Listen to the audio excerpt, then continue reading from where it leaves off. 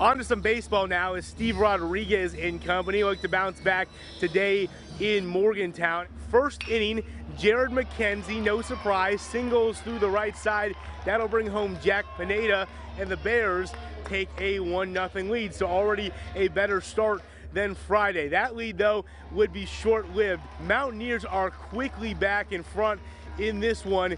2-1. It wouldn't get much better for Baylor on the offensive side of things. In the bottom of the seventh now, West Virginia up 5-2 already, looking to extend the lead, but a nice throw by Pineda gets the runner out at home and keeps another run off the board. It wouldn't matter, though, in the grand scheme of things, because in the end, too much Mountaineers once again in this one.